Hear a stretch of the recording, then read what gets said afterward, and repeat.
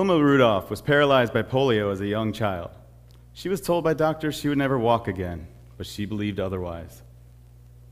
At the age of 12, she began walking and competing in athletics. At 16, she won a bronze medal in track and field in the 1956 Olympics. And in 1960, at the age of 20, she won 3 gold medals, becoming the first American woman to win 3 gold medals in one Olympic year.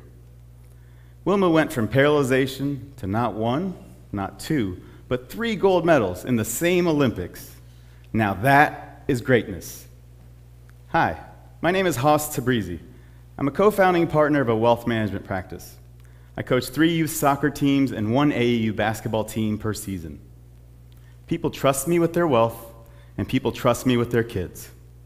And with that trust, I've learned that when you're actually ready to improve in life, then you're on the path to greatnesses. What is this thing called greatnesses? When you first hear the word greatnesses, you may be puzzled. In simplicity, it's the plural of greatness. In life, it's so much more than that. If you're a person going through the motions, a person wanting to improve personally, professionally, or financially, this is for you. And even if you aren't, it's still for you. Maybe you're a person who did so well at one thing, but you peaked at a young age and your purpose drifted after. That's happened to numerous world-class athletes, all-star players, and even Hall of Famers who led astounding careers only to retire in their 30s and stop being great. But what if these world-class athletes didn't just stop? What if they pursued other avenues of greatness? How much would that benefit the world? In the summer of 2022, I had a similar realization. I had and still have a wonderful marriage, 3 amazing kids, and a home I'm truly blessed to live in. I have what most consider to be a successful career. I've co-authored 3 best-selling books and coached hundreds of athletes. But at the time, I was still going through the motions. That summer, our family found out that my mom had advanced stage 4 breast, bone, and blood cancer. This news was hard and tore a massive hole in our hearts. For those of you affected by cancer, you know exactly what I mean. Some may not like to hear this, but my mom was given an expiration date. It's like having a sand timer on the shelf, and the sand is running out. And some days it feels like the pain will never end, not for you and not for your loved ones. But we realized we couldn't just sit there in the pain. If we did that, we'd lose even more time. So I asked my mom if there's anything she wanted to do with her limited time left here, a so-called bucket list. Was there anything she wanted to eat, anywhere she wanted to go, anyone she wanted to see? Was there anything she wanted to do? My mom flipped the question back to me. Do you remember when you were 6 years old and you wanted to cover sports on TV? Do you remember when you were 6 years old and CBS Sports came to the mall and you made a highlight reel of the San Francisco 49ers winning the Super Bowl? Do you remember when you had a sports show in college and you covered the Final Four on NBC but didn't pursue it any further? How about you go live your life and do what you always wanted to do? Wow, okay, Mom, how do I respond to that? She was right. I'd set aside things I was great at and set aside things I was passionate about. My mom, in spite of all her pain, had inspired me, and now is determined. So I reached out to one of my best friends who owns 93.7 The Ticket FM. He knew my background in television and broadcasting. He was also great at turning dreams into a reality.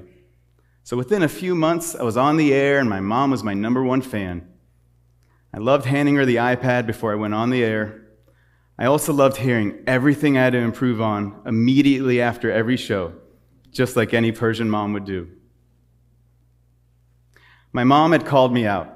I was sitting on the sidelines of my own life. This story is the embodiment of greatnesses. Getting back on the air was just the beginning.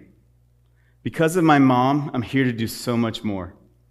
Her message opened more and more doors, and that is greatnesses. Greatnesses is the reminder that we all have greatness within us and around us. Now, the word greatness is defined as the quality of being great, distinguished, or eminent. Greatnesses can come from multiple traits of greatness within you and multiple traits with people around you. Greatness is bringing all those things together and creating greatnesses. You can't have greatnesses without the ability to take on adversity. There's no greatnesses without inclusion, and there's no inclusion without greatnesses. So what are your greatnesses? Let's talk about the 5 keys to achieving greatnesses. 1, explore within you. Figure out what you haven't accomplished yet. Find that one thing that will fulfill you. Find the destination. Without it, there's no journey. 2, learn from the past. Everyone fails at some point in life. What you do next shows your true composition. You'll often hear the words winning and losing in the same sentence. Nuh-uh. It's winning and learning. 3, surround yourself with greatnesses. The sum of all parts is greater than the individual, and who you choose to surround yourself with will affect your success. We as a society grow more when we take greatnesses from all walks of life. 4, reset the GPS. Your goals may change, your path may change, your circumstances will always change. Don't lose sight of your main objective, and don't be afraid to hit the reset button when you get distracted. 5, obsess. For this one, I share the words of the great Kobe Bryant. If you really want to be great at something, you truly have to care about it. If you want to be great in a particular area, you have to obsess over it. Passion and dedication are crucial for pursuing and achieving greatnesses in any endeavor. This room is full of greatnesses. Together, we're an accumulation of greatnesses. Take action, stay resilient, and never lose sight of your potential for greatnesses. Each and every one of you has so much talent within. Don't be afraid to fail.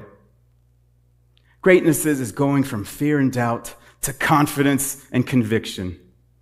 Listen to my mom, Nana Tabrizi, and find the one thing you haven't accomplished yet that will fulfill you. You never know what tomorrow will bring. It's time to unleash your greatnesses. Thank you.